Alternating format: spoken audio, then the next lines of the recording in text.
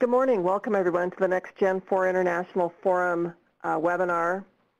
This presentation this morning is on supercritical water-cooled reactors. The sound is broadcast over your computer speakers. There's the Q&A pod where you can type in your questions for today's presenter, and we will take those at the end. Again, the PDF version of the slide deck is in the Files pod. You click on that, and it will download to your computer. And lastly, but probably most importantly, is the survey for your feedback and helps us improve the webinars and gives us information on your thoughts and what you would like to see in the future as well. Doing today's introduction is Patricia Pavier. Patricia is the Director of the Office of Materials and Chemical Technologies, Office of Nuclear Energy, and she's also the chair of the GIF Education and Training Task Force. Patricia. Thank you so much, Bertha. Good morning, everyone. It's my privilege to introduce Dr. Lawrence Long from the Canadian Nuclear Laboratories today. Dr. Long has been working at CNL, the formerly Chalk River Laboratories of Atomic Energy of Canada Limited, since 1987 in the field of thermal hydraulics. He completed his PhD degree at the University of Ottawa, Canada in 1994. He is currently the manager of research and development facilities operation and is also responsible for the development of the Canadian supercritical water-cooled reactor concept. He received 13 awards from the Atomic Energy of Canada Limited, AECL, an external organization, and delivered short courses on thermal hydraulics and supercritical water-cooled reactors. He is one of Canada's representatives to the GIF Supercritical Water-Cooled Reactor System, and he is the co-chair of the System Steering Committee and the Thermal Hydraulics and Safety Project Management Board. So it's my pleasure to have you here, Dr. Long, and without any delay, I give you the floor. Thank you very much, Patricia. Good morning, ladies and gentlemen. Welcome to the webinar. I'm providing this presentation on behalf of the SCWR System Steering Committee member. So let's get going. Let me see. Okay, here's the outline of my presentation or the talk.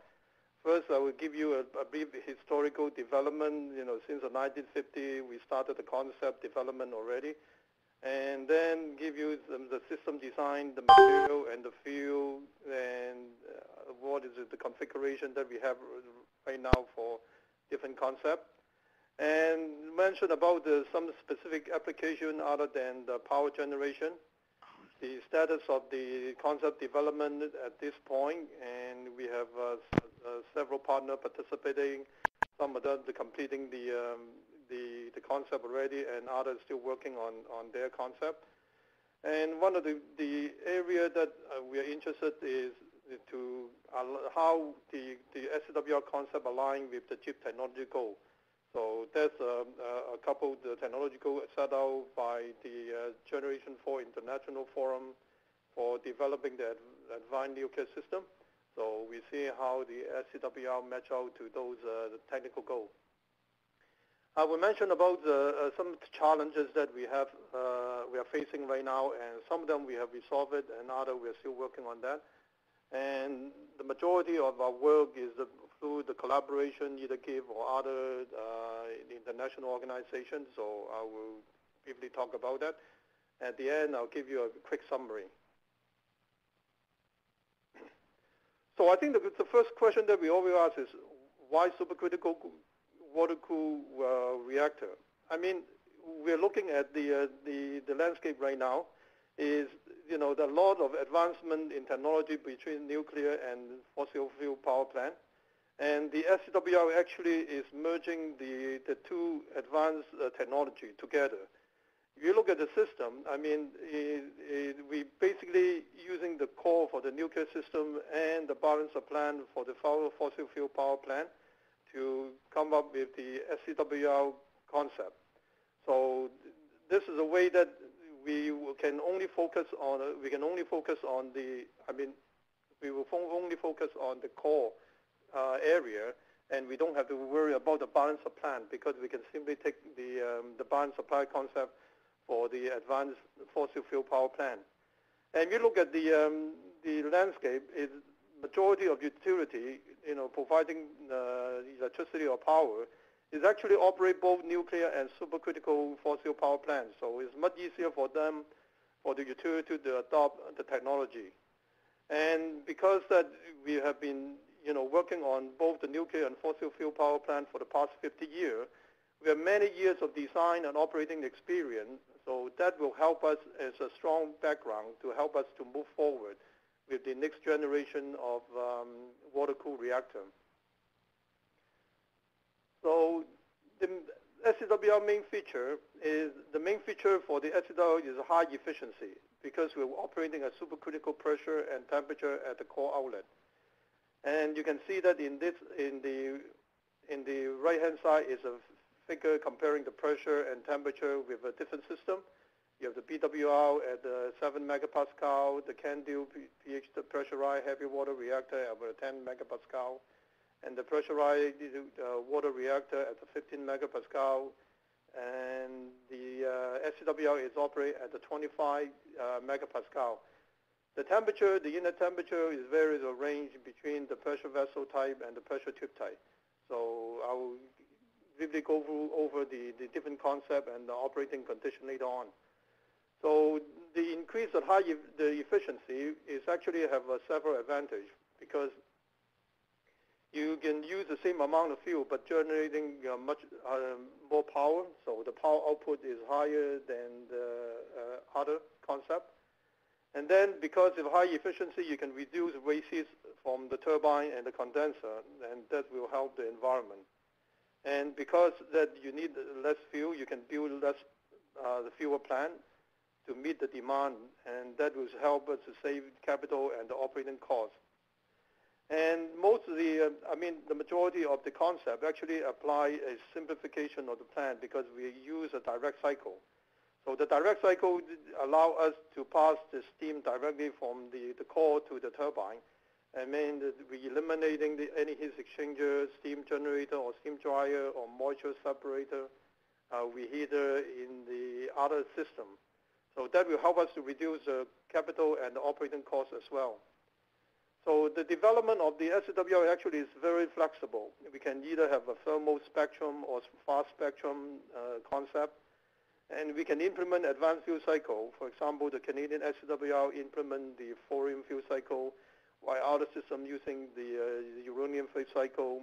The fast reactor, actually the fast spectrum reactor actually implement the MOX fuel cycle. And then it could definitely reduce the electricity generating costs.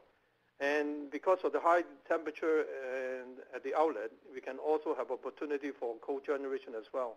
And those are the stuff that we will talk about later on. So historically, that's a proposed SCWR concept since 1950 and 1960. And they have the Westinghouse supercritical reactor concept, is a thermal spectrum with a 17 megawatt thermal, operating at pressure of 27.6 megapascal. The other one is a supercritical one-through tube reactor, Scott R, and is a big reactor operating with a 2300 megawatt thermal and at the pressure of 24 megapascal. And we also have the General Electric Hanford supercritical reactor with a 300 megawatt thermal at 37.9 megapascal. The Backhouse and Wilcox supercritical fast breeder reactor proposed to generate 26 megawatt thermal for operating at a pressure of 23.3 megapascal.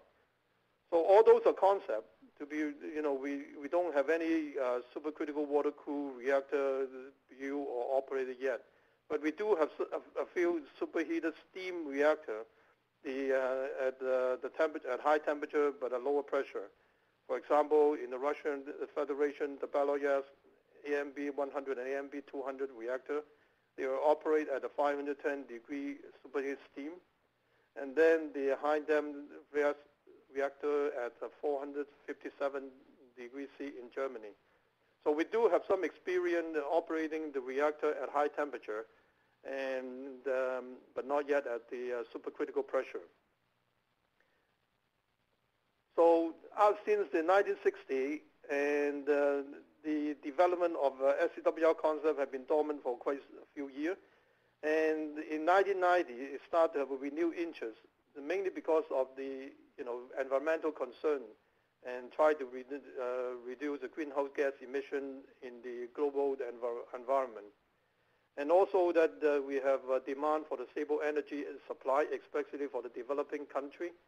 And because of the development in the supercritical turbine, and that's a potential for cost reduction.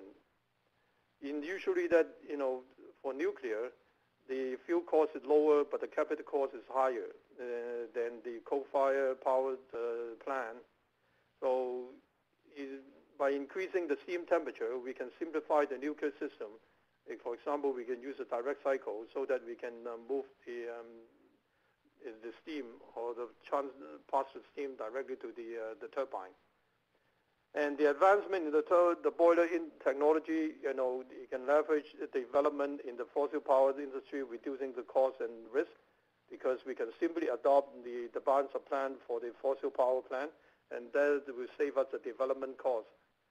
And in the fossil power plant, that can go up to achieving almost 700 degrees in steam temperature and achieving the 50% efficiency.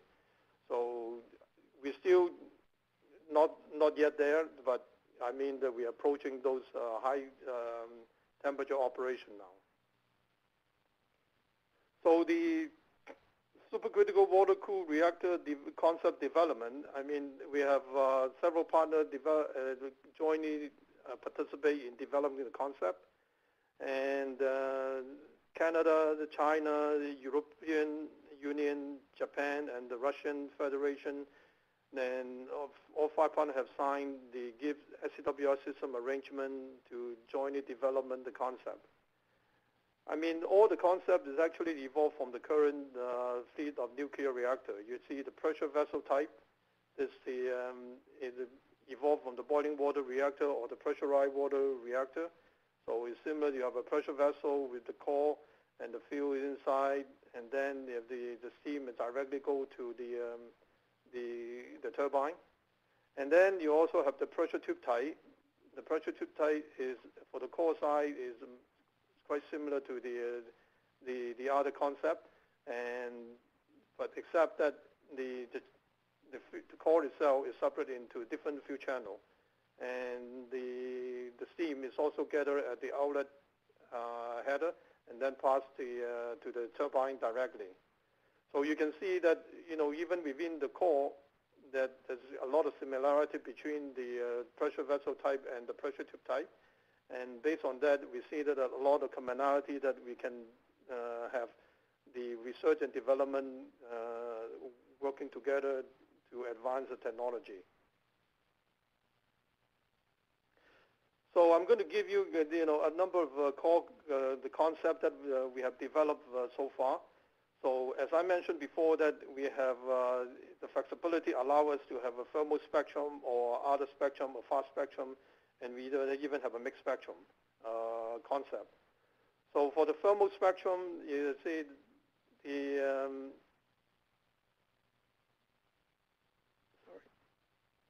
here's the Canada pressure tube type SCWR core concept, and the core itself is separate into the top part. This is the inlet plenum area, and then the flow is actually coming in from the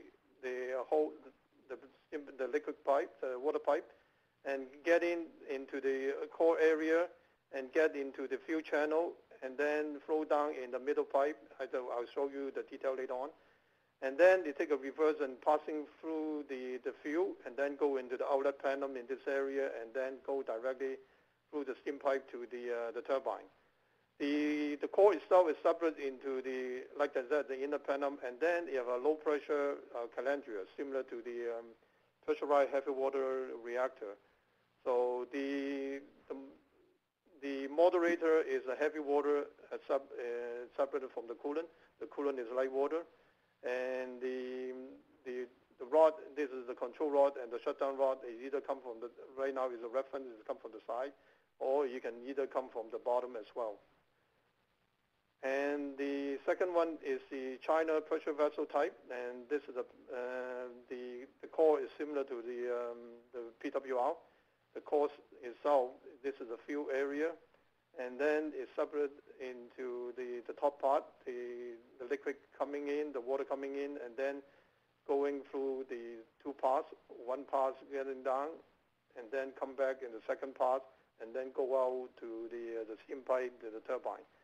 The control rod and the shutdown rod come up from the top part and then introduce it into the core. And the European Union, the pressure vessel type SCWR core concept is similar to the China pressure vessel type. It's also similar to the PWR. And the differences is this concept have a three-part system.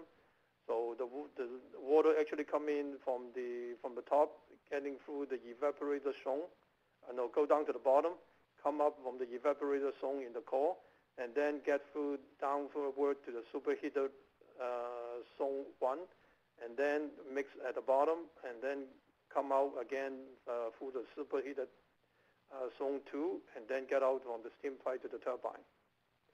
The other thermal spectrum is Japan's pressure vessel type SCWR. It's also a single pass system. It's similar to the PWR. And you can see that the core itself is in this area, and with all the fuel introduced in the middle. And the flow, actually the water come in and then separate. The top part is cool down the top part of the vessel, and the majority of the flow actually come down to the bottom, and then mix it at the bottom, and then come up through the core, and then go outside to the steam pipe, and then to the turbine. So the control rod and shutdown rod actually come up from the bottom, similar to the PWR configuration. So the other type, or the spectra, the core concept, in the China and Shanghai Jiao Tong University actually developed a mixed core. So this is separate into two zones. This is the thermal zone, and then the flow actually comes up and then pass through the thermal zone in the downward flow, mix at the bottom, and then goes up through the fast zone of the reactor, and then get out from for the steam pipe to the turbine. And the second part is the Japan is a fast spectrum SCWR, and then it's similar to the pressure vessel PWR concept. The core itself is in this area, and is also separate in the blanket zone and the seat fuel. And then I'll show you the core configuration later on.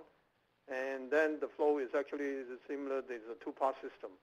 So the one part going through the blankets, and then the other part goes to the seat area. The Russian Federation is similar there as a pressure vessel type, and then this is the core area, and is also is two different concepts. One is a single pass, and the other one is a two-pass system as well. And they're still developing the concept. So similarly, that you have the water coming in from the core top and then passing through. If it is a single pass, then it comes down and then passing through the fuel in the single pass and get out in the core from the steam pipe. If it is a two-pass system, then some part of the flow will drop down, passing through the first part and downward flow, and then the second part come up through the second pass and then go to the steam pipe. So all the core that you see, the control rod is actually come from the top and then going through the core region. So here's the diagram for the core map. As I mentioned, the Canadian SCWR actually that have is a single pass system. So you have a free batch refueling concept. So that's the core map show you how the refueling pattern. So the fuel coming in and the first burn in this area, and then after about 1 year is take out, move to the second area, and then burn for another year, and then take out, move to the third third zone, and then after the third burn they remove and then put into the storage. The China, the thermal spectrum core map is have a separate in two zones. This is the zone 1, and this is a region that we have the downward flow and passing through the core region, and then after that the mixing at the bottom of the core, and then come up with the second zone, and this is the outer zone that with second the flow coming up. And the EU is separate into the core, separate into 3 zones. So in the middle one is called the evaporator zone, and that's the one that with an upward flow. When the flow comes down to the bottom, it travels to the top and through this area. And then the second is the red area is the superheater 1 zone, and then this is the flow will travel downward and through the superheater zone 1. And then mix at the more or less the bottom of the core, and then come back out with the superheater zone 2, the yellowish area, and then go out in the core. The Japan thermal spectrum, again, this is the single path system. So it shows you that they adopt also the 3 batch refueling system. So it shows you the first batch, the second batch, and the third batch refueling, and afterward the fuel is moved to storage again. the China mixed spectrum, the SCWR, so the thermal zone is the outer region, so the flow will come moving downward through the zone 1, the thermal spectrum region, and mix at the bottom, and then come up through the fast spectrum region. The Japan's fast spectrum, this is the core map, and the blue area is the seat assembly, and then the gray area, the light gray area is the blankets assembly, and the dark gray area is a reflector. So the water actually come in from the top and then go down through the blankets assembly, and then come up through the seat assembly in this area. The Russian Federation, they also have the fast spectrum core, and the gray area is the one that without with the control rod. The gray zone is the assembly with the control rod, and then the white area is the assembly without the control rod inserted. So you can see that there's a similarity between those two. So for the fuel concept, Canada, for the thermal spectrum, the Canada pressure tube type, the fuel itself is actually that the whole assembly in here is a fuel assembly. So the water actually come in from the top, go through the nozzle, acting as the orifice to control the flow rate going down to the channel, and then passing through a fuel nozzle, coming down through the center, the water pipe in this area, and then reverse the direction at the bottom of the fuel assembly, and then go moving up through the fuel rod itself.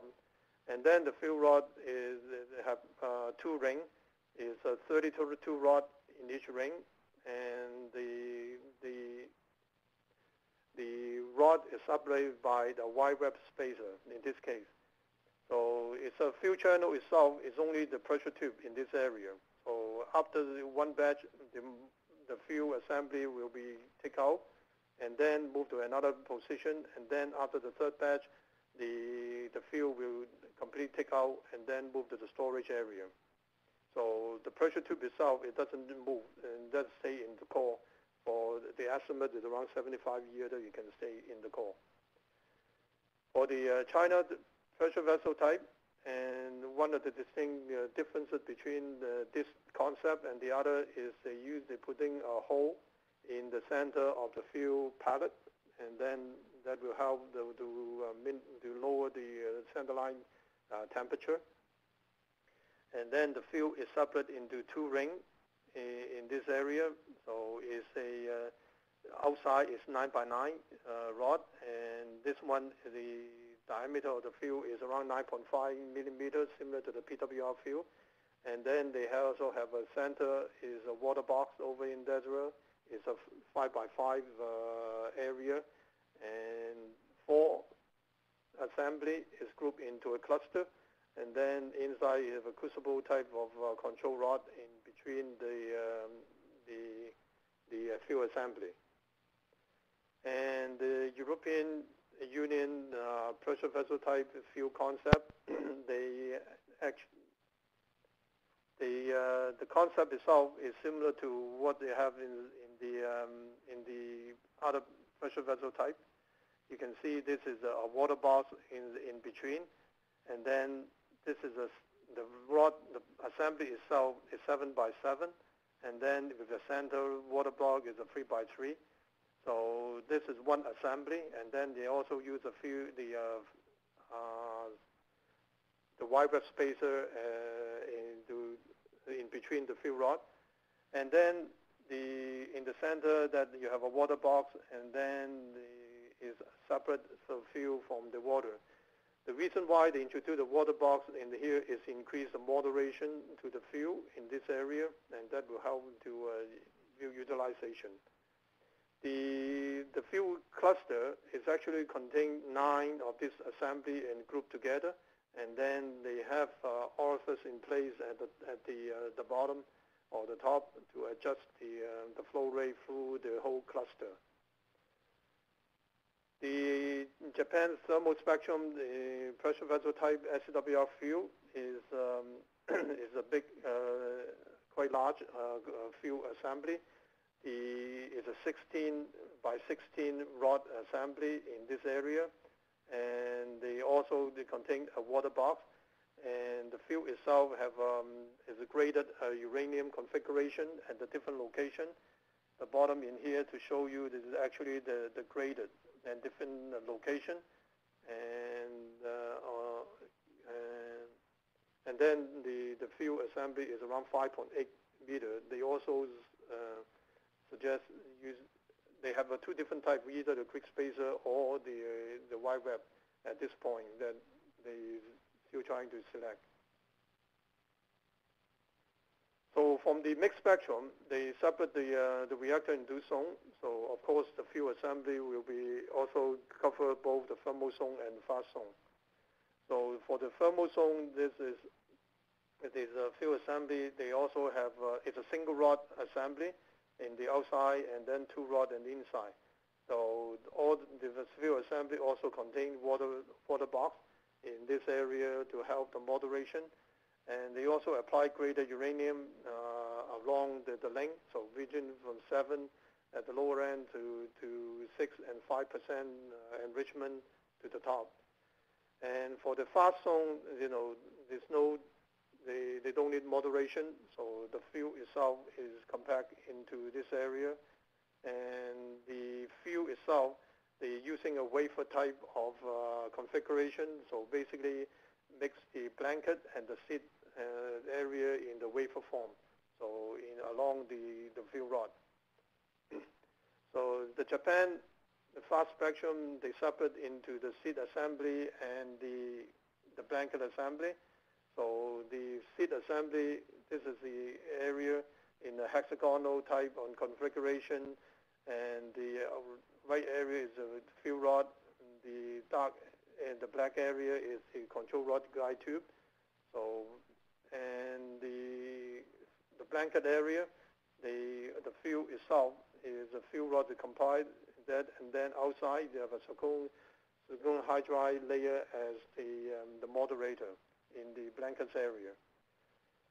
So the Russian Federation fast spectrum is also have a hexagonal type of fuel rod configuration, and the outside, those are the fuel rod without the control rod, and then the black circle is the one that with the control rod in place.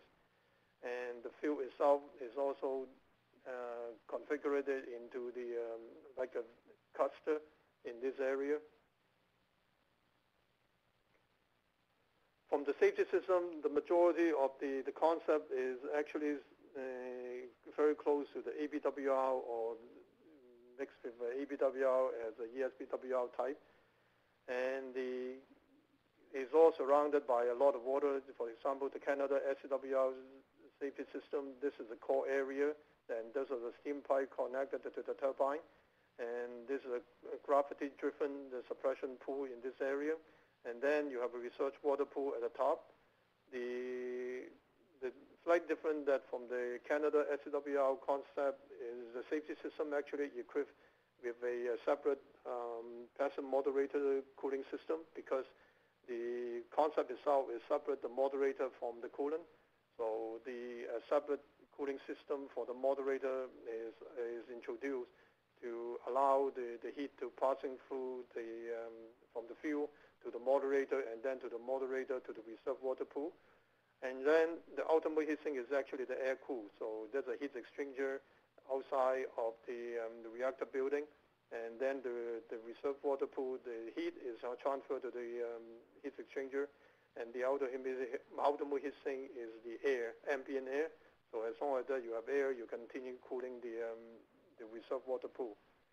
And then the China's safety system is similar to the ABWR. So they have also the reserve water pool, and the core is over here, and they have the automatically depressurizing system, and then also the ECC come in as well, the reserve water pool, and with the containment cooling system as well. And the EU safety system is similar, and then all of them are similar. Actually, that the core is over here, the gravity-driven suppression pool on the side, and then those are the steam pipe and the water pipe, and then connected to the reserve water pool. And this is a Japan safety system. The safety system itself for the Japan's concept is the same for both the fast spectrum or the thermal spectrum. So in here, this is the core area with the connection to the steam pipe and the liquid pipe, and those are the suppression pool, and also the reserve water pool is on top, and the automatically depressurizing system is connected into the outlet system, and this is connected to the also the balance of plant and cooling system. And again, this is the Russian Federation SCWR safety system. There's a two area that they're focusing on. This is a suppression pool, and then the reserve water pool. This is the core area, and they have also the containment cooling system for to reduce the pressure just in case in the accident scenario. So, but all of them are basically similar to like I said, the ABWR or ESBWR configuration. So from the plan concept, Canada, the EU, and Japan have completed the concept, and China and the Russian Federation are still working on their concept. So they are similar. You have the core, the containment, core, the containment, the reactor building, and then connecting it to the balance of plant area. You have the high pressure and the medium pressure turbine and the low pressure turbine, and then connect to the generator. So the slightly different is in here, the Canadian concept, the high pressure and the medium pressure turbine also will be contained inside a containment in this area. And the rest of them is similar to the PWR. The EU concept is the same. You have the core, the passing from the steam pipe to the high pressure turbine, the medium pressure turbine, and the low pressure turbine. And similarly for the Japan concept on the plant, and this is the core area connected to the turbine area. So I'll give you this as a summary of the key SCWR parameter. So you see that Canada is the only pressure tube type, and the rest of them, China, EU, Japan, and Russian Federation, are all pressure vessel type. And Canada, the thermal, China have thermal and mixed, EU have both thermal, Japan have thermal and fast, and Russian Federation have fast. The pressure itself, they more or less the same, except for the Russian Federation is slightly lower the pressure. Inner temperature, the coolant, majority around 280 and 290. The Canada concept is raised up to 350 degrees inner temperature. Outer temperature, the Canada is upraised at 625 degrees, is matching the advanced high pressure turbine development in the fossil power plant. The rest of them is around 500, 510, and the highest is 560 for the Japan thermal spectrum concept. Russian Federation also has a lot higher at 540. So the thermal power, most of them is vary from a 2300 up to 4,000 type of a 3,800 megawatt. Thermal, except for the Japan, the fast reactor, which is smaller at a 1,600 megawatt. Efficiency, because of the high temperature, outer temperature, the Canada concept of a higher efficiency around 48, the rest of them around 43 to 46% thermal efficiency. And the fuel itself, the majority use UO2 except for the fast zone that use MOX fuel. Canada use the plutonium thorium as a reference fuel, but it can also use a UO2 or MOX fuel as well as a fuel. The moderator, most of them are heavy, light water as a moderator. Canada thermal spectrum concept using the heavy water, and the Japan fast the blanket side they use the zirconium hydride as a moderator. The flow path, this is some difference between each concept. Canada use a single path system. China use a two-path system. EU use a three-path flow system. Japan have both either one or two-path system, similar to the fast spectrum, and the Russian Federation also have one or two-path system concept option. So those are the key design parameter different between each concept. So I mentioned about that, the majority of the function for the SCWR is for electric power generation. But because of the high temperature at the outlet, we can always use the steam from the outlet for cogeneration. For example, that we can use it for hydrogen production and for oil extraction used through the steam-assisted gravity drainage process, or get the heat out for the desalinization process, or using the heat for process heat. So those are the options that we can introduce into the SCWR, and that will help also further improve the efficiency of the concept of the reactor. So from the concept development status, as I mentioned, the Canada, EU, and Japan have completed the development of the concept. And after we finish the concept, we usually invite the international peer to review the concept and assess the viability. And we've finished the development, but we still have some work to be done. And we have introduced the R&D program to actually help us to improve the confidence on the concept itself. China and Russian Federation are working on completing the concept, and China also plans to hold a review of the concept with the international peer after the completion of their concept development. And one of the key area of interest is perform a field irradiation test. The reason why that, as I mentioned previously, that we haven't actually developed or established an in-core SCWR facility for operation or testing. So preparing for field irradiation test, that will give us the opportunity to acquire design and licensing experience for an in-reactor supercritical water-cooled system. So the test itself will provide us with in-reactor test data for fuel, for cladding material, and also thermal efficiency, thermal hydraulic as well, at the supercritical pressure. The data that we obtain can also be used for co-validation. And as I mentioned previously in the figure, the core size is actually quite big.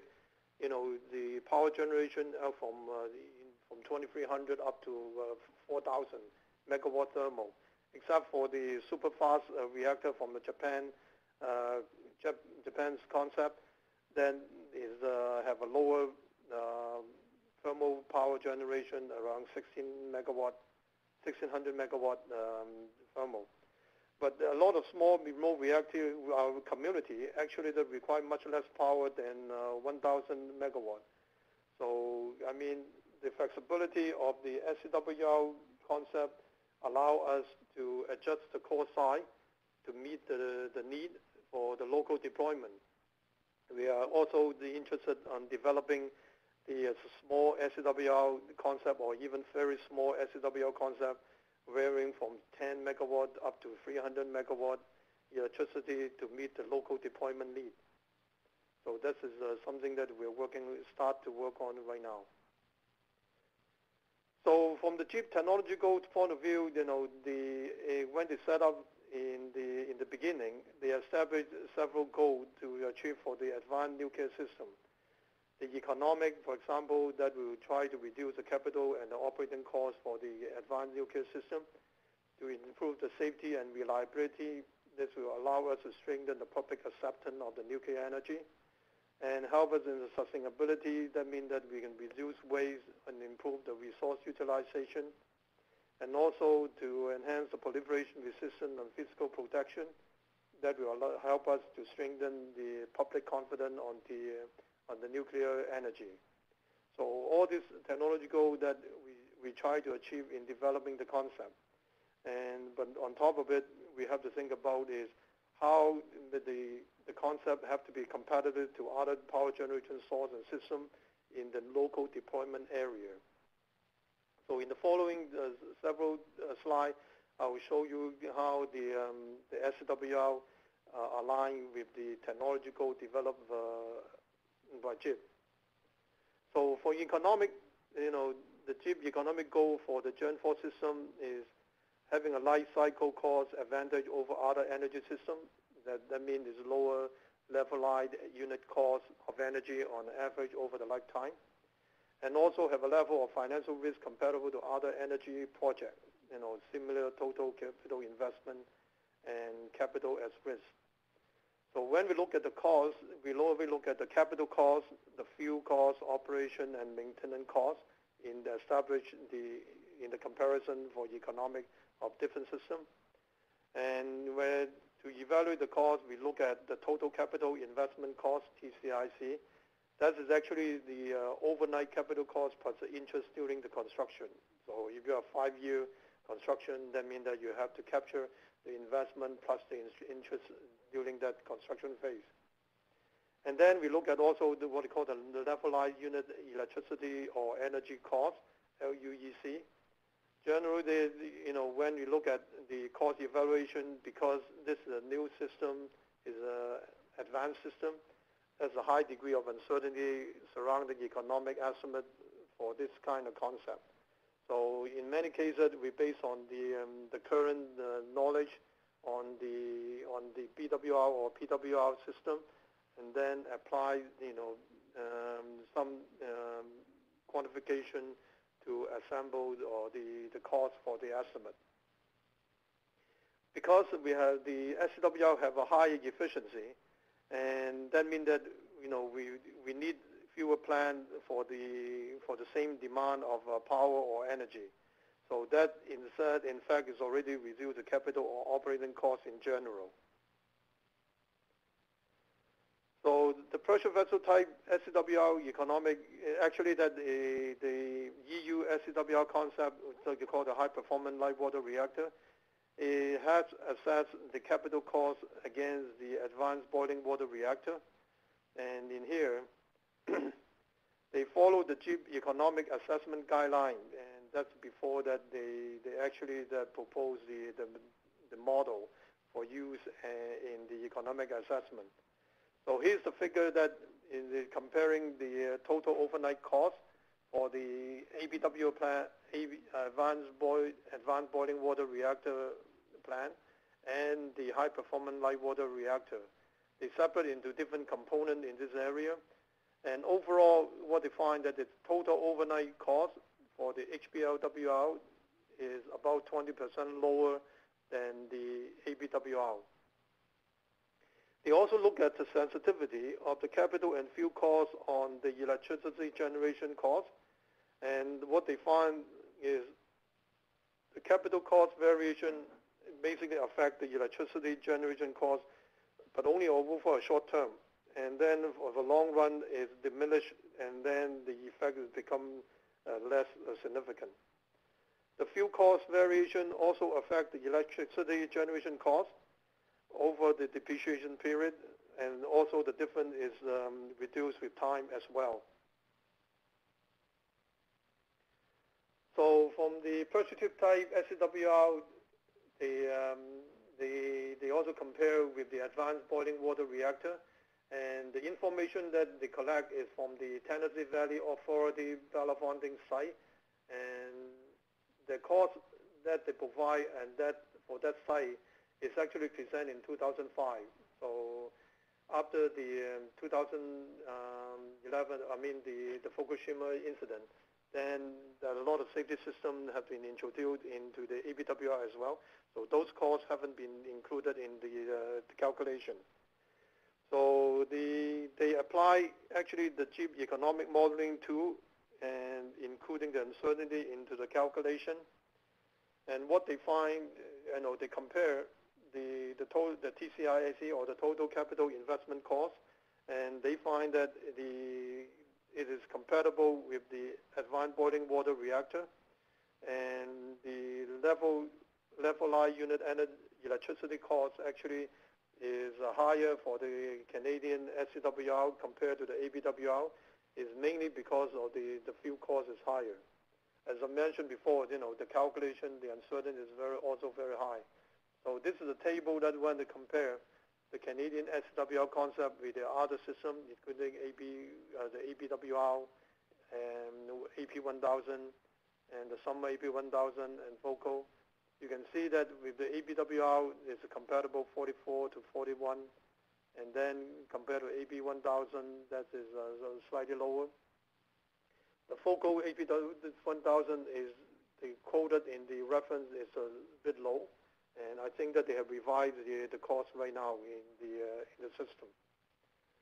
So for the LUEC, that's a comparison. Again, like I said, the SCWR is slightly higher than the ABWR, but it's also compatible with other quoted price, or LUEC.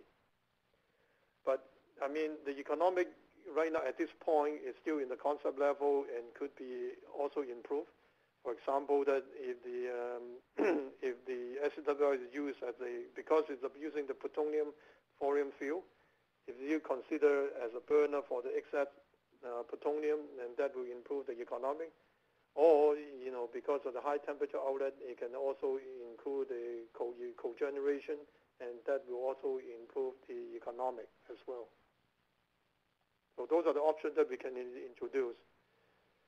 From safety and reliability, and the JIP safety and reliability goal for the Gen 4 system is excelled in safety and reliability, having a very low likelihood and degree of reactor core damage, or eliminate the need for off-site emergency response. And the working group actually developed what they call the integrated safety assessment methodology, and they introduced several tools and to assess the safety characteristics.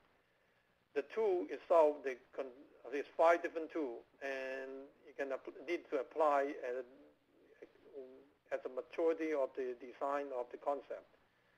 So the qualitative safety feature review, or the QSR, and phenomena identification ranking table PERT, objective provision tree OPT, and then the probabilistic safety assessment PSA, and deterministic and phenomenological analysis, or DPA. So depend on the maturity of the design, you can apply different tool in the assessment. So from the concept phase, usually that you can apply the QSR, PERT, PSA, and the deterministic analysis. So the safety and reliability of the characteristic of the SCWR actually is quite similar to the current fleet of reactor. For example, the vessel type SCWR is compatible to the pressurized or boiling water reactor. The pressure tube type is compatible with the pressurized heavy water type of reactor. And the safety requirement is different between the SCWR and the current fleet of reactor. The current fleet of reactor focus on maintaining the coolant inventory in the system, but the SCWR, we are focusing on maintaining the coolant flow rate through the core, because it's a direct cycle with no recirculation in the core. So the feed water flow rate is very important for the SCWR. So from the pressure vessel type, the super light water reactor, they actually perform the safety analysis using deterministic analysis. They cover the key postulated accident scenario, and what they find is a 50% break of the loss of coolant accident is a limiting event for them. The peak cladding temperature in the measure that is around 1,000 degrees, that is a 350 degree above the steady state value. They also perform what they call the simplified probabilistic safety analysis. They quantify the core damage frequency is around 5 to the e to the -7 for the large break loss of coolant accident. The European Union also performed the safety analysis for the high-performance light water reactor. They applied the deterministic analysis, covered selected postulated accident scenario only. What they find is the total loss of feed water is a limiting event for the HPLWR. The peak cladding temperature predicted around 910 degrees Celsius. They also have introduced a number of passive safety systems to enhance the safety characteristic of the high-performance light water reactor. From the pressure tube type SCWR, they actually follow the JIT methodology, and they perform a qualitative safety feature review and covering 5 levels of defense in-depth provision assessed in the case. And they also perform a PERT, a phenomena identification and ranking table. And in here, this is the table that they can take a look at the rank of importance, so high, medium, and low, and determine, and the status of the knowledge from 1 to 4. 4 is a lot of vast knowledge, and then 1 is a lack of knowledge. So they identify 30 knowledge gap among this establishment, and the majority of the knowledge gap is related to new material used in the core, especially the ceramic insulator that insulating the high temperature coolant from the low temperature pressure tube, and also the moderator. And they applied a deterministic analysis, cover a lot of postulated accident scenario, and they find that the couple loss of coolant with loss of emergency core cooling accident is the most limiting cladding temperature event for this concept. The peak cladding temperature predicted at around 1175 is close to the design limit, and also that, but it's still below the melting temperature of the cladding. They also perform a simplified probabilistic safety analysis, and basically look at the core damage frequency for several postulated accident scenarios, small break loca, large breakload and the loss of class 4 power. And they find that the probability of core damage is at least 1 order of magnitude lower than other reactor systems. But like I said, this is a simplified system, and then this is still have a lot of uncertainty and needs to quantify. Sustainability. The JIP's sustainability goal is to generate energy sustainability and promote long-term availability of nuclear fuel, and also minimize nuclear waste and reduce the long-term stewardship of burden.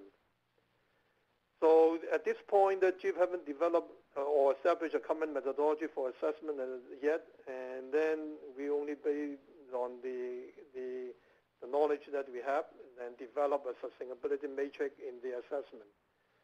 But in general, the nuclear energy actually is one of the lowest source of greenhouse gas emitter, and 20 to 30 times less than fossil fuel source, including natural gas. So in that case, that is actually that it generates energy, with minimize or the damage to the environment. And we apply sustainability matrix is meeting a clean air objective. I think usually that this is a nuclear system is always meeting this kind of objective. And we promote long-term availability of system, promote effective fuel utilization, or minimize and manage nuclear waste, and reduce the long-term stewardship burden of nuclear waste, and also improve protection for the public health and the environment. And those are the metrics that we use to establish until the sustainability characteristic until they come up with a common methodology. So because the SCWR, they have a high efficiency, like I said, mentioned before, is increase the power output for the same amount of fuel input. So in a reality that, you reduce the fuel utilization. And then you also reduce the waste heat from turbine and condenser. That means that is good for the environment. And we got promote other effective fuel utilization, minimize nuclear waste on long-term availability system and environmental protection based on efficiency improvement. And the Canadian SCWR implementing the advanced thorium fuel cycle is actually improved the sustainability because thorium is more abundant than uranium in the world. Then use of plutonium thorium fuel extending the natural uranium resource, so you don't need to add any uranium into the system anymore. And use of the thorium fuel produce a future usable fissile inventory of U-233, so you can continue use the U-233 replacing the plutonium, and then use it as the bleeder to bleed thorium.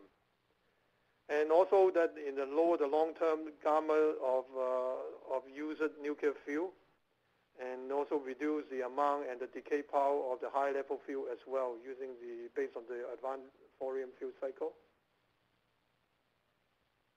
So proliferation resistance and physical protection, and you look at that, the JIP proliferation resistance and the physical protection goal is to be a very unattractive route for diversion or threat of a weapon-usable material and provide increased physical protection against act of terrorism. So this is the cycle itself is from the fresh fuel coming in to the fresh fuel storage to go through the reactor to the spent fuel storage and go to the shipping and receiving of the spent fuel. So the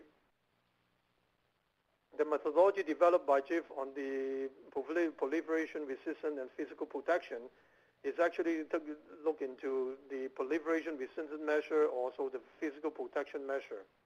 So we use those two measures to establish the characteristic for the SCWR. So we identify the main threat for this tool. For the proliferation resistance threat is diversion of fresh and or spent fuel, and also concealed production. That means the misuse of the fuels or the spent fuel. From the physical protection threat is a sabotage attempt to cause radiological release. Those are the two threats that we identify. You look at the SCWR compared to the either BWR or PWR, the the SCWR actually have a very small footprint. It's smaller than what the current fleet of reactor. So the smaller footprint actually can enhance the opportunity for physical protection because, there's a less, area to cover. So the most concept that we have introduced are based on the familiar technology from a safeguard point of view. For example, that we use a thermal spectrum, using batch refill, using solid fuel, using light water coolant. Those are, is familiar technology for the safeguard. If we use the advanced thorium fuel cycle, this enhance also the characteristic on proliferation, resistance, and physical protection, because the thorium is fertile, it's not fissile, and so it is lower plutonium production from the thorium, and it produces of a U-233 and U-238 together. It's very difficult to separate the two. And the spent fuel contains also deep burn of a plutonium and U-233 mixed with U-232. And the radioactivity of the spent fuel is a barrier to diversion of the spent fuel assembly as well because of its high level. So I think that those are the key areas. So I covered the alignment with the chief technology goal for the SCWR. Now I will talk about some of the design challenges we have in developing the concept. I mean, because it's a high temperature, high pressure reactor, one of the challenges is to get the material. For the in-core and outer-core component, and then what we find is no single alloy that have sufficient information to confirm the performance for use in the SCWR component. But we can adopt a lot of information or the experience for the current fleet of reactor and the fossil fuel power plant. And we have to establish different acceptance criteria or requirement for the corrosion on the nuclear power plant. And because of the high temperature operating condition in the core, and we need probably a thermal or corrosion resistant barrier in components that have a very high temperature gradient. So one of the key area that we find is challenging is the cladding.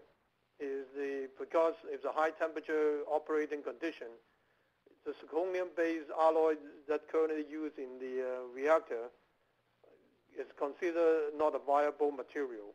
So the majority of the fuel concept actually adopt the stainless steel or nickel-based alloy as their candidate.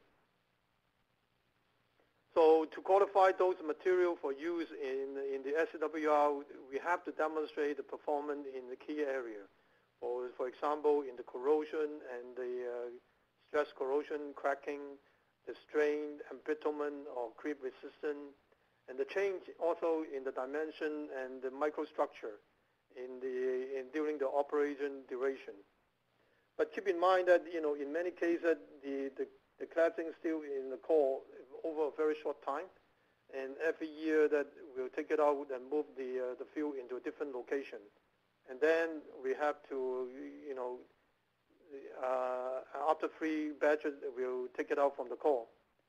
And on top of it, we need to quantify the irradiation effect on this kind of key technology area. So in this figure that will show you, there's an example that is measure the weight gain for the single steel 316 and 316L at the supercritical SCWR condition. This is a function of the weight gain as a function of temperature in the autoclave. So it varies from around 250 up to 550 degrees. You can see the weight gain. This is simulating the corrosion characteristic. It's actually the increase quite fast when you go to a high temperature. So I mean, we can test it up to higher 550, but we still have the challenge at the testing at a higher pressure and a higher temperature. For example, that we don't have any autoclave that beyond the 700 degree that can test the corrosion, those things. We started constructing the new loop that can withstand 850. So hopefully that we can get some data at a higher temperature. And we also need the reactor or in-reactor test for irradiation effect. And we are looking at other effect, the irradiation effect using the accelerator as well. So hopefully we get some information to quantify the impact of irradiation on those key areas. You look at the SCWR material selection, for example, this is the figure that shows you the complete core configuration, the core turbine, the low pressure, low temperature turbine, and the feed train area. So you look at the material selection in the low temperature area, and the feed train can be based on the PWR or the fossil fire power plant. But for we may need some optimization to minimize the impurity transport from the core through the turbine to this area. So the focus is actually that in the core and the high temperature turbine area, because that's the area that outside the bound of the current OPEC. So we need to focus on those areas in establishing a material candidate. So we use in different methodology to establish to rank the different material for cladding material. And we look at 5 different material in this area: alloy 800H, single steel 310S, 625, 347, and 210, and look at the property. For example, corrosion, oxide thickness, creep, ductility, and strength. So we establish the different at this property. For example, corrosion, we see that we have available data that this alloy will meet the corrosion criteria. The orange area in this area, that means that we have some data or available that may or may not meet the performance. And the red area, that means that we have data to show that the alloy will not meet the performance criteria. The gray area is the area that we find that we don't have sufficient data to quantify the effect or on this property or this cladding material.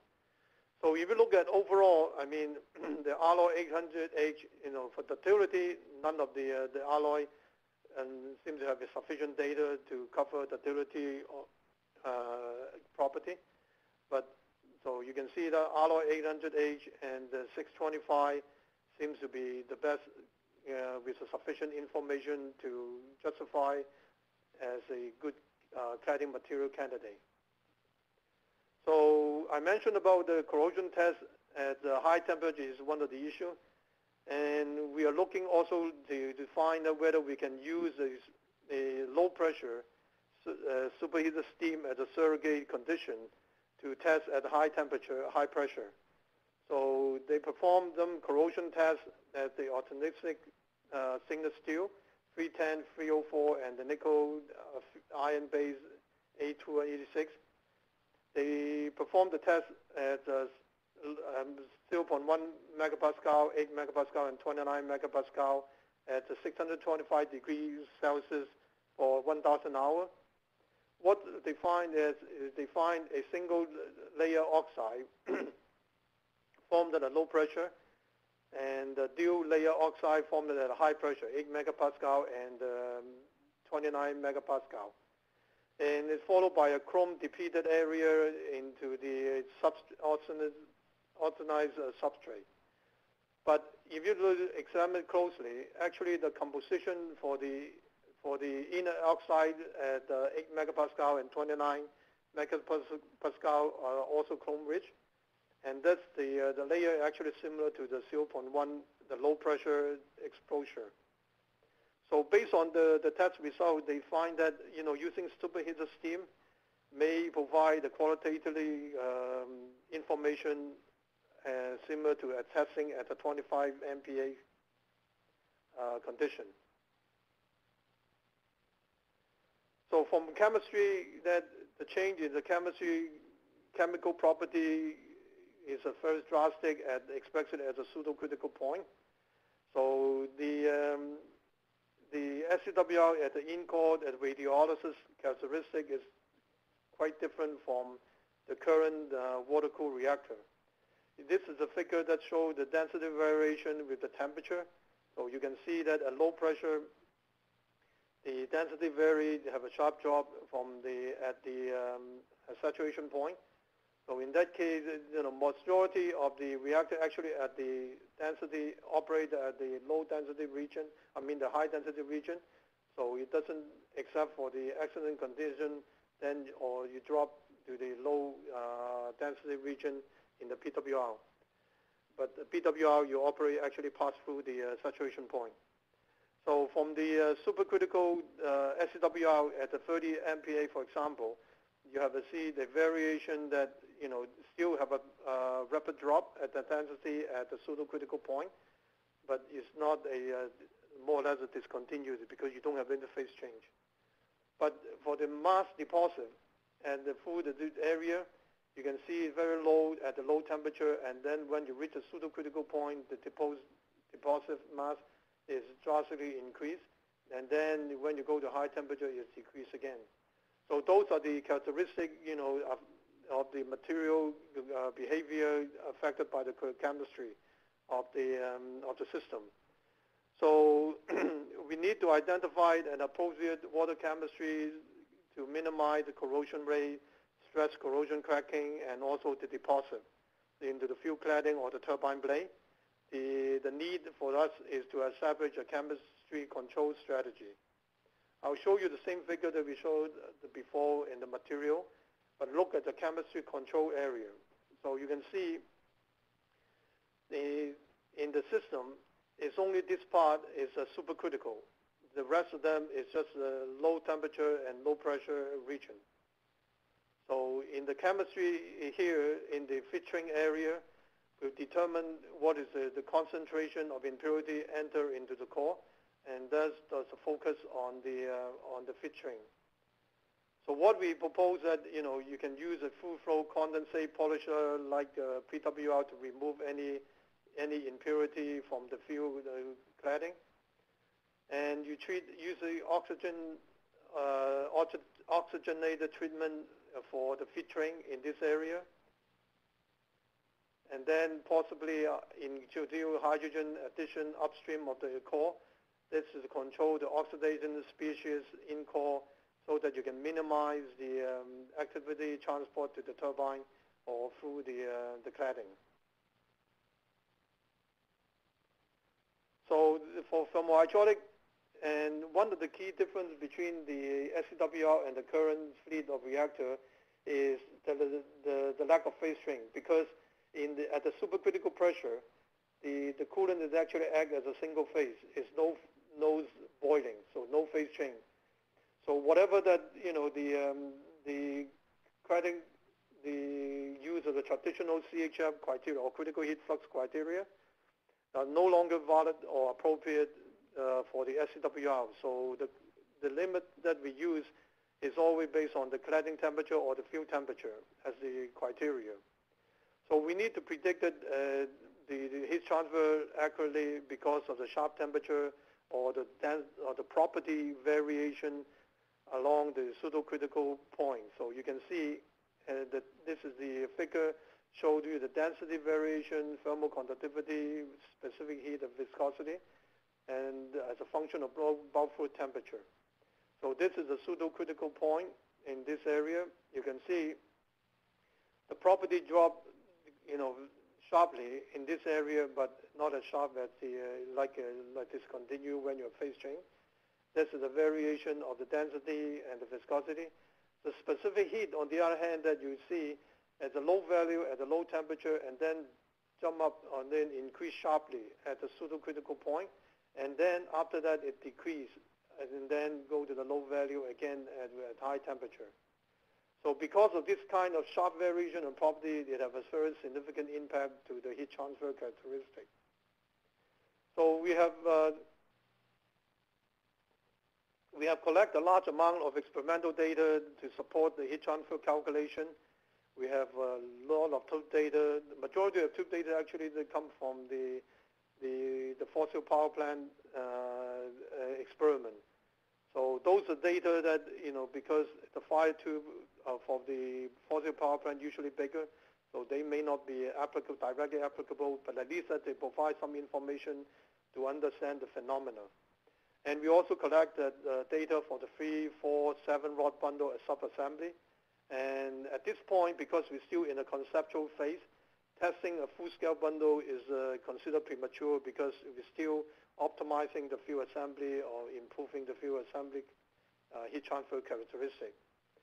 But on top of it, most of the experiment is just operating or testing with a uniform heating or reference cases. We don't have any data for the separate effect. For example, non-uniform power distribution axially or radially, and those are the information we need into the assessment of the heat transfer characteristic to establish the power generation and for safety criteria. This is a sample of the database that we have collected. We have analyzed data, tube data, 4-rod bundle, 3-rod bundle, 7-rod bundle in water, CO2, carbon dioxide, refrigerant, and in different configurations. So I'm not going to go into detail on the thing, but just show you a few figures on the heat transfer experiment that we have done. And we have done the 4-rod bundle in high pressure water flow.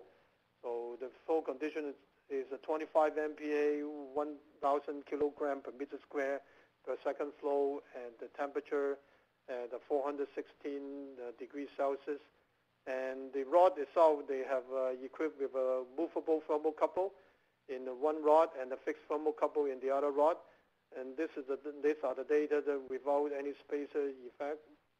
And this is a comparison of the circumferential heat transfer, the wall temperature measurement that they have. This is a movable thermocouple in a very small angle increment. And those are the fixed thermocouple. You can see that both agree quite well, very well, between the movable and the fixed thermocouple. And that showed that the rod is, the performance is very good. And in this figure, they compare the wall temperature measure that between the rod with no spacer and the rod with spacer. In general, that what we find that is the rod with spacer usually have a lower temperature in this area. That's an open symbol.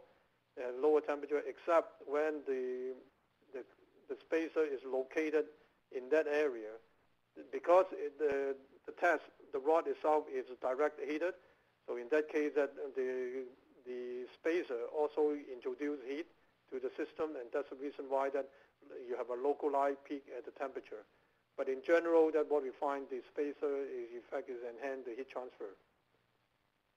In this case, that they measure the 3-rod bundle in a carbon dioxide flow, and this is the axial wall temperature variation with in one of the rod that at a different axial location, and they also compare the difference between creep spacer and the Y-web spacer. Again, that the Y-web spacer seems to provide a systematic improvement in heat transfer or lower the wall temperature. But at the creep spacer, they introduce improvement at heat transfer at the creep area, but the improvement actually decreased very fast as the downstream of the creep spacer. From safety, the challenge is, we have to demonstrate the safety design effectiveness in the system. At this point, we have collected some of the transient experimental data, but still that we need more data on this area. And the critical part, especially for the pressure transient through the pseudo-critical point.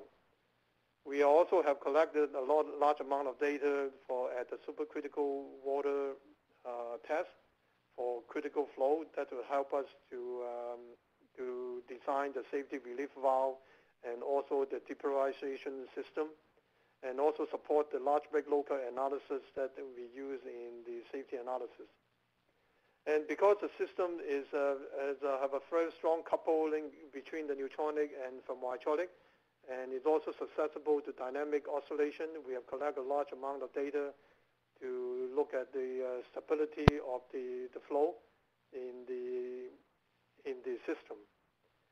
And one of the challenges that we have is to quantify the applicability of the safety analysis tool. And we need data to validate the tool, because the majority of the tool have been validated for subcritical condition only. So we need to have integral test data at the supercritical condition to validate these codes. So some of the transient experiments that we have collected so far, for example, in a 4-rod bundle, and you look at the pressure transient from a drop from a supercritical pressure down to subcritical pressure, what we find that is the temperature, the cladding temperature or the wall temperature at the rod is actually quite low at the high pressure condition. When you approach the pseudocritical point, the temperature actually increased drastically. And this is similar to the fin boiling condition that at the subcritical region. And we also look at the 3-rod bundle. You look at this is the power transient simulation. Is basically you drop the power by 15% and then for some time, and then increase it back to the normal condition.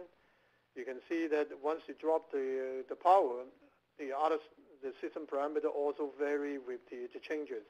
And then it takes some time for the flow, for example, to stabilize. And the temperature, actually the wall temperature follow quite closely with the changes. And the other test that we have is the flow transient. This is dropping the flow by 15% and then for some time and then bring it back up. And you can see that the power is not affected by the transient because it's stable. But the pressure oscillated when you drop the flow before it becomes stabilized. The wall temperature, for example, in the two cases, correspond very closely with the flow variation. So those are the information that we have so far.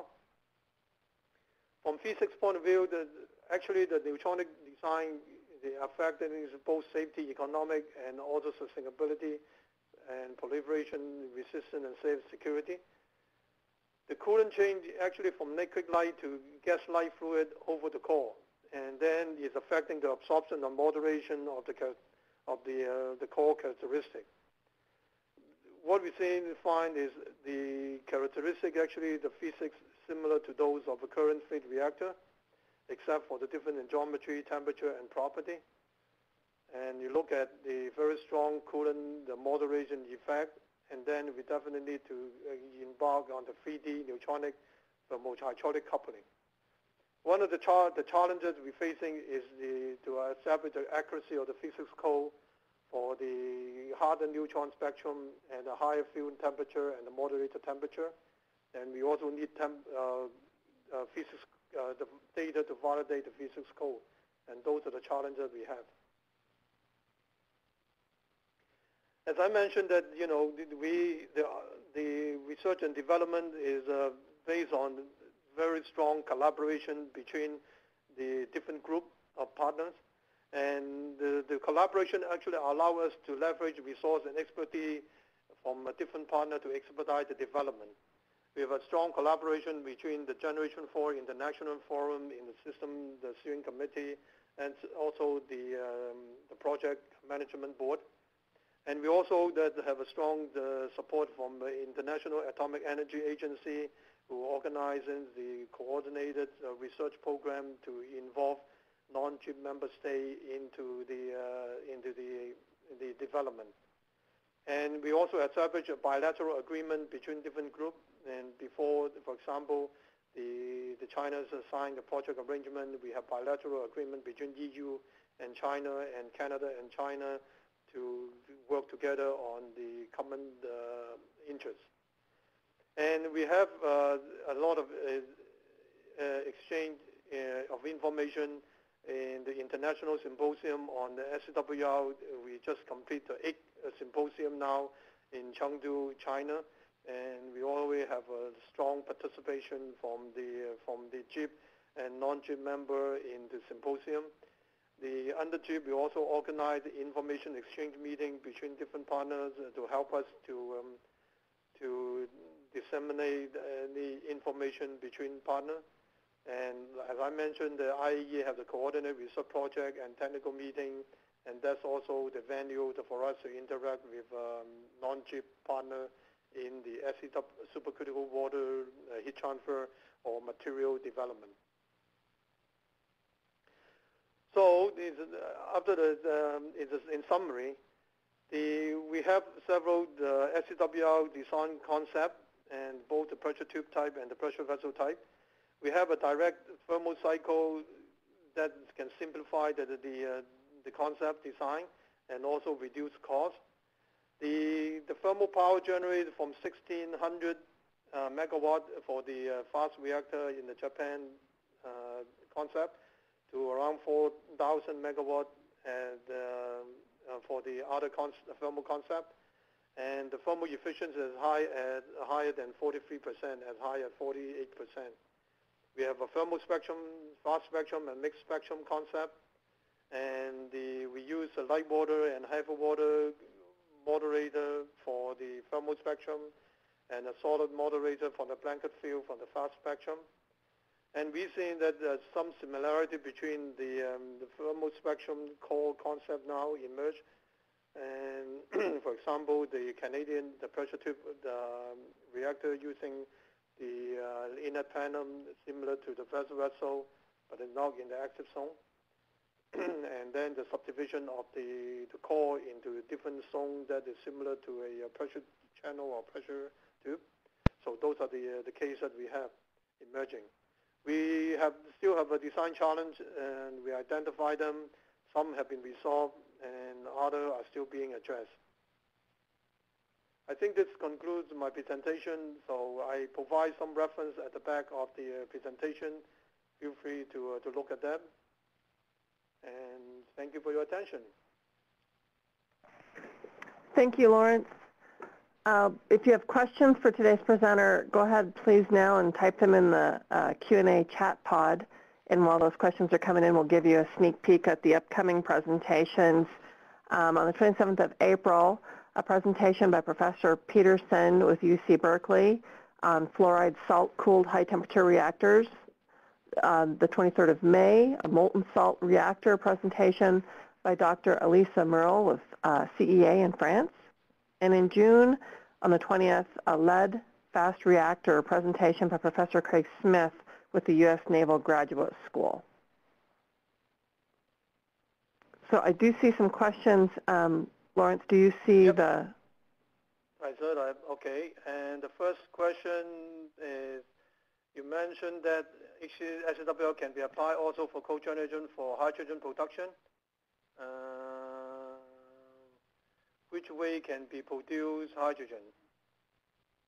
Produce hydrogen when I cannot see the whole thing. That's a problem. There's a, on the right-hand side of your chat box, there should be a scroll bar that'll help you move down. Yeah. Okay. Anyway, so I'll go to the 17. So sorry about it. In the hydrogen production, because of the high temperature coming out and from the turbine, we can use the copper coring cycle for hydrogen production. Is that okay? This is by adopting the copper coring cycle, which require only the low temperature as compared to the iodine sulfide cycle. So that's the cycle that we are planning to use. Okay, next one. Slide just say that a simplified PSA indicating the pressure tube type.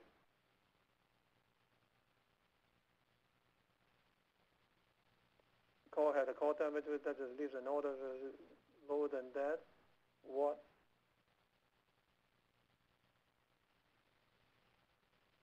Sorry, I still just can't see the question.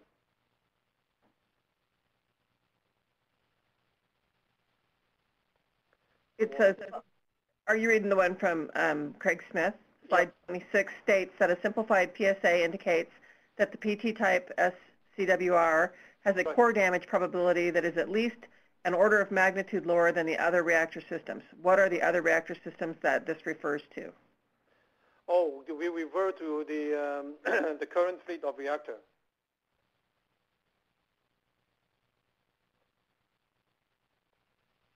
Okay, this is the current fleet of reactor comparison. How would, okay, we got, how would pressure tube SCWR fuel costs be affected if UO2 were used instead of put thorium?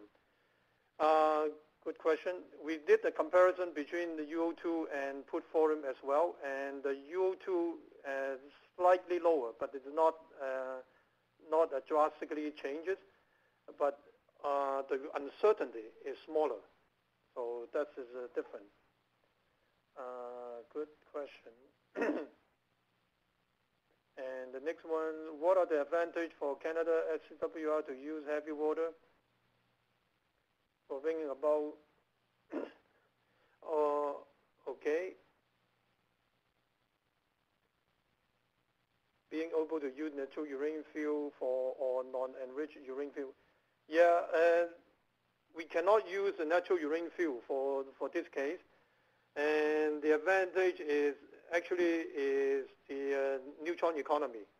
We bring in the heavy water, actually that help us on the neutron economy, and we can also use light water, but we find that heavy water is better, and so that we can use lead enrichment, and then we can use also thorium as well.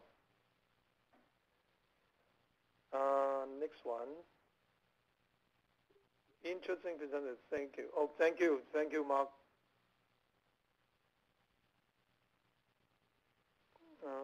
On a scheduling note, please clarify that the gym is scheduled for June 12, not June 20. Okay. That's for Berta. Yep, I apologize. Thanks, Craig. Okay. Okay. Thank you, Michael. Slide 12. Can you explain more than heat cycle on Canadian SCWR? Slide 12. Okay.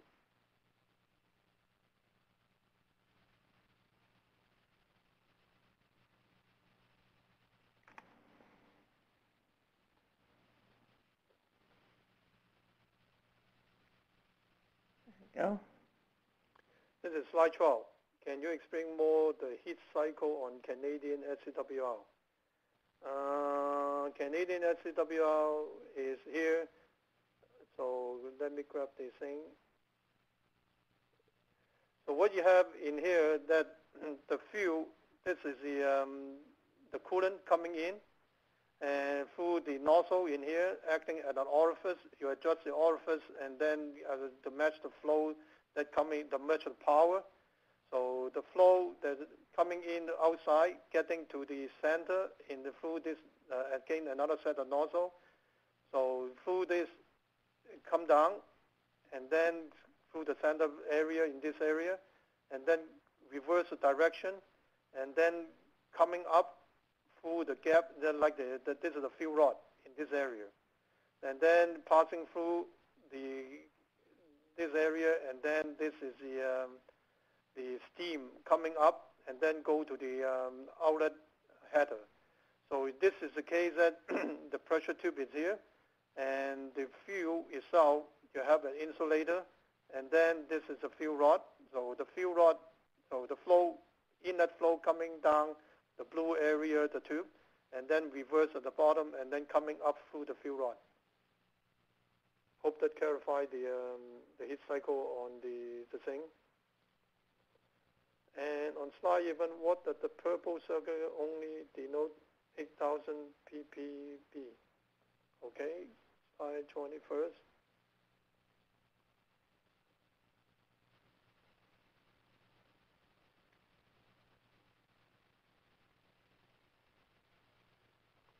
Is that the figure? Slide 24, 21?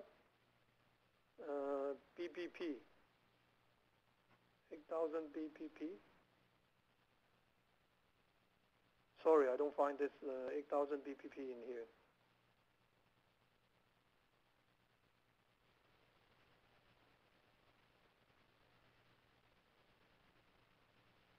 Copin, on slide 21, the purple circle, I don't understand the 8,000 BPP.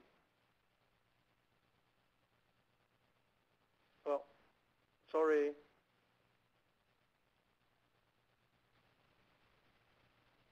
Why thorium is suitable for SCWR?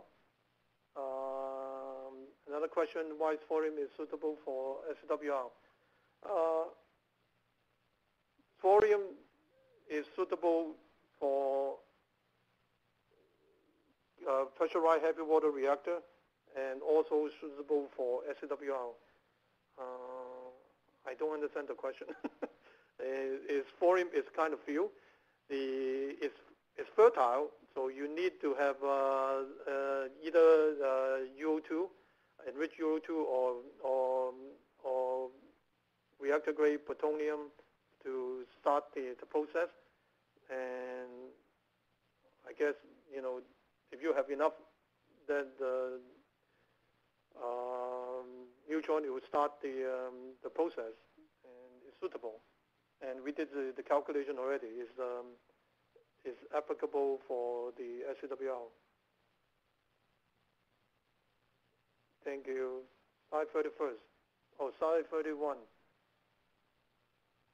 That's the one with the circle, right? Oh, okay. Oh, those are the circle is a different oxygen, I think. Depend on, you know, oxygen level in the autoclave that they test. It's a different condition that they introduce. So that's the part per billion.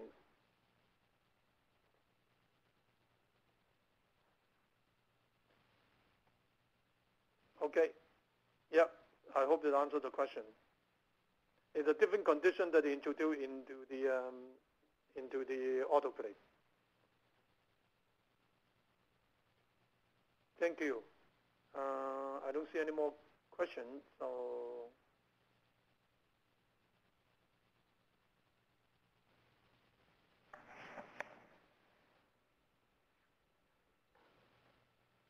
that looks like that is the end of the questions, at least so far. I will go ahead and make note of the correction again in June. The presentation on lead-fast reactors is scheduled for the 12th of June, not the 20th. I apologize for that typo.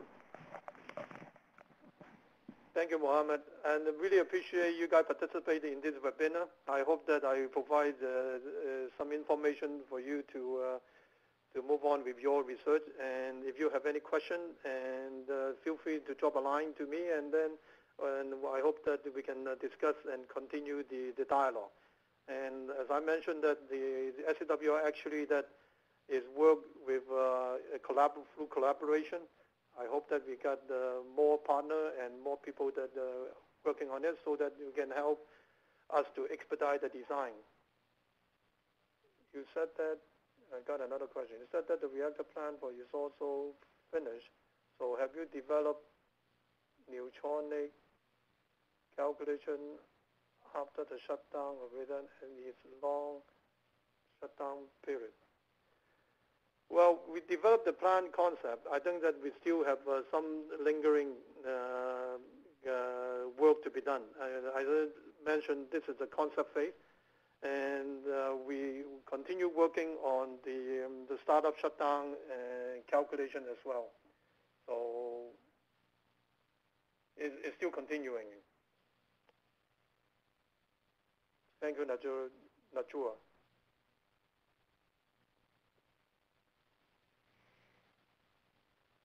Okay.